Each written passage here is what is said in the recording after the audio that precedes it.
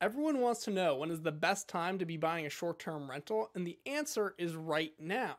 We are sitting at a 2 decade high when it comes to mortgage interest rates, and come 2024, 2025, a lot of sources are predicting that these interest rates will actually decline. What this means is that the housing prices will actually increase as there will be increasing of demand. The consequence on the short term real estate market is that cap rates will be declining. To maximize returns, that means you need to be investing now and not fantasizing about a better future.